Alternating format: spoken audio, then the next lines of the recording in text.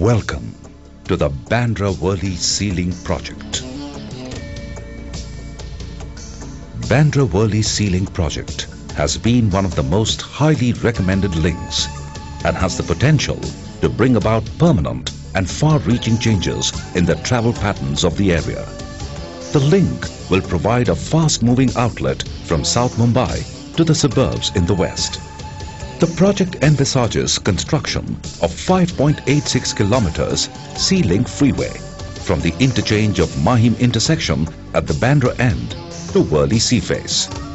The scope of work from start of toll plaza in Bandra to Worli endpoint comprises of the following: 449 meters long embankment with 20-meter wide promenades for 16-lane toll plaza.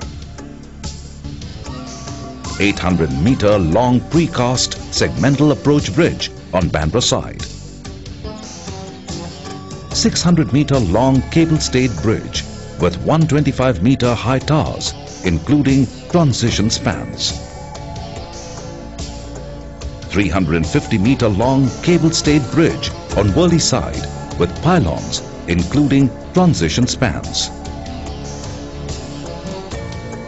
The Sea Link, which is going to change the skyline of Mumbai, is designed to give an ultra-modern look to the city of Mumbai.